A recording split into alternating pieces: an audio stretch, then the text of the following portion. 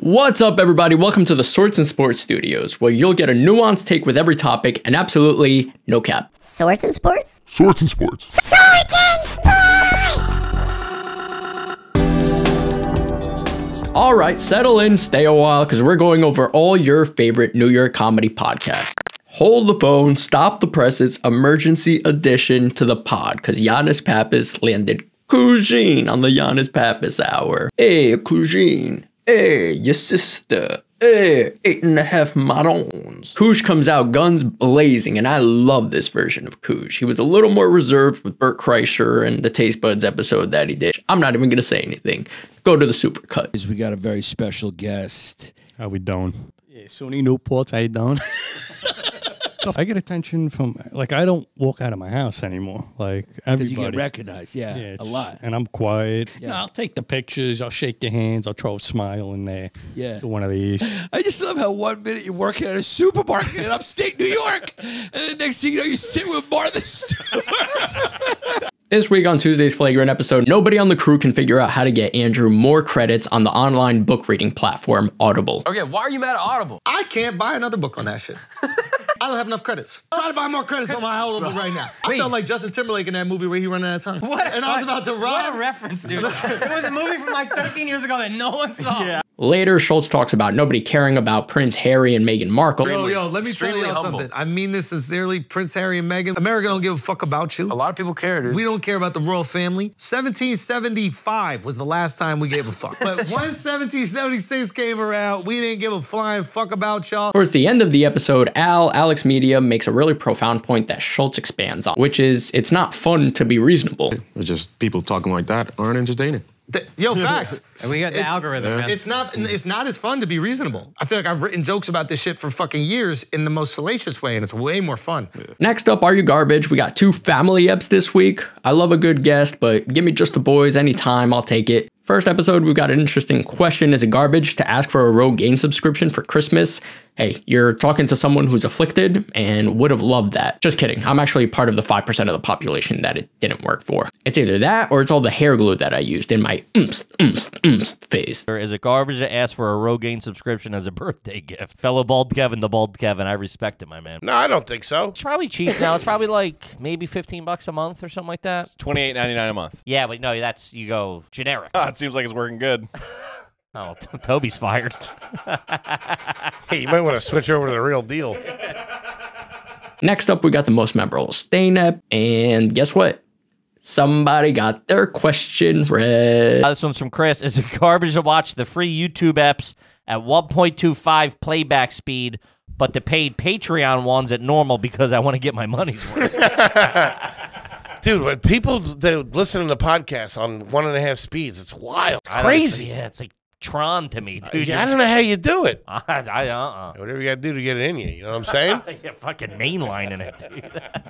Buddy, try a cup of decaf. I get a little flag here, but let me know in the comments if I'm crazy for listening to pods on 1.25 playback speed for obvious reasons. I watch the pods multiple times. Next up, we got Tim Dillon, which is actually like a crossover Joe Rogan episode. Very interesting how they did this. Actually titled it The Joe Rogan Experience. He actually remarks about how people are going to think it's a Rogan episode and he's just going to get all the views. And here's the brilliance of this setup. No one knows it's mine. That's true. So I get all these views because they think it's yours. Right. They think it's back on YouTube. It's great. Right. We don't even say it's mine.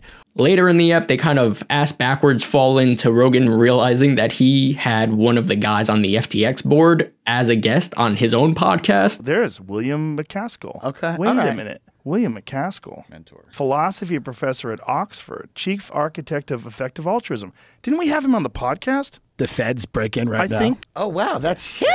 That was talking about effective altruism. Yeah. He was a very nice guy. And he also reveals that he was almost on Hot Ones until probably what happened was they Googled Tim Dillon and go, oh. They wanted me for Hot Ones once, and then they go, we got someone else. And I was like, oh. Would you do it now?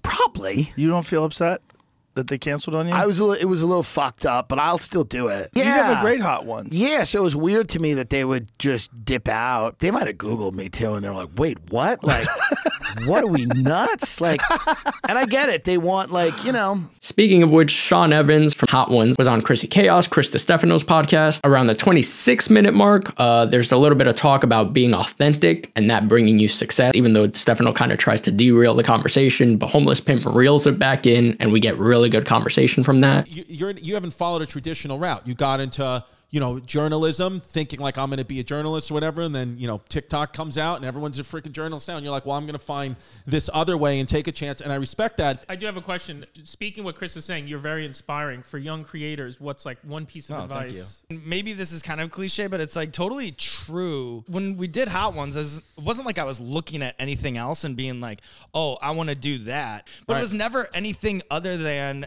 me knowing what escapism provided for people. And so I remember what that did for me, like what the TGIF Family Matters Christmas special did for me, or like what South Park on Wednesday nights did for me. So when I think about the Thursday 11 a.m. upload, like who's there, who's like working in a cubicle, has sort of like a like relationship with their professional life, but they love that on Thursdays they can watch the Hot Ones episode during their lunch break. Then all they got is an afternoon after that and Friday, and then it's the weekend. And the way that it can kind of pace out your life and be just sort of like this dopamine hit that you can depend on and that you can look for. And all I was trying to do was deliver that to other people the way that that was delivered for me. Next up is Hey Babe. Sal is back and the Guessos are in trouble. Couple of notable moments from this one, purely going off of what they say, but we find out there was at least some kind of communication between Hey Babe and Young Gravy to be a guest host, but that never really materialized. Additionally, we find out the No Press Network was going to be called the Gravy Baby Network, but that never happened either. And you said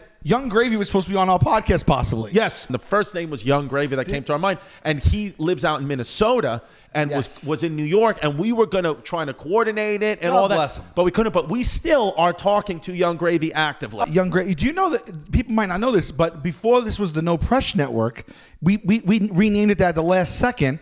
We were going to call the network Gravy Baby. We were going to call it Gravy Baby, and then we would have been promptly sued by Young Gravy. Next up, we got Tuesdays with Stories with Mark Norman and Joe List. Mark Norman needs a quick 5-minute break after touting eating hard-boiled eggs. I'm in a lot of pain here. I think something's wrong with me. My stomach, it's killing me. That Could be egg. all the oil. Don't eat eggs. Could be the egg. I might have I might have an emergency here. I don't want to ruin the show. Let me run to the bathroom. Great show. Yeah, you're okay, buddy. It's okay. Pause. Joe lightens the mood a little bit by saying this is exactly what their producer Chuck has been waiting for, an opportunity to step in for Mark. By the way, this is Chuck's dream come true. No, we're not keeping this. By the way, Chuck gets a lot of flack in the Patreon and YouTube comments. I think you're blind if you don't realize that the podcast has gotten actually much better since he's taken over the reins. And finally, after Mark comes back, they finally get into which celebrity is going to die in 2023. All right. We're back. Woo, sorry about that. I had a miscarriage. I don't know what that was. This is a fun one we to put on the record. What celeb will die next year? I'm scared because what if they die? It'll be like we cursed them. No, you nailed it. That's good. All right, folks, that's the episode, and there's the music. All right, make sure to like and subscribe on the YouTube channel. Sound off in the comments about pods that we didn't necessarily get to, and we'll try to next time, and peace.